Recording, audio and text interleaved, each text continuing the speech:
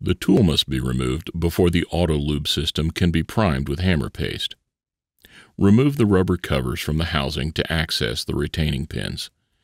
Use a hammer and a punch to remove the tool retainer keeper pin. Install bolts and remove the tool retaining pins. Use a suitable lifting device in order to remove the hammer tool.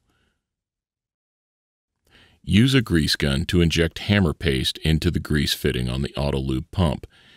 It can take between 1 to 2 cartridges to completely prime the Autolube system. Priming is complete when hammer paste exits the upper bushing. Verify that the hammer paste is visible at the upper bushing. Coat the hammer tool where it contacts the upper and lower bushings with hammer paste. Reinstall the hammer tool using a suitable lifting device. Use the bolts to reinstall the tool retainer pins. Reinstall keeper pins with a hammer and a punch.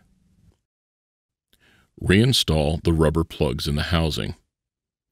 When the hammer is installed on the carrier, place downforce on the tool. Then manually pump 10 to 15 pumps of hammer paste into the upper and lower bushings to complete priming of the Autolube system.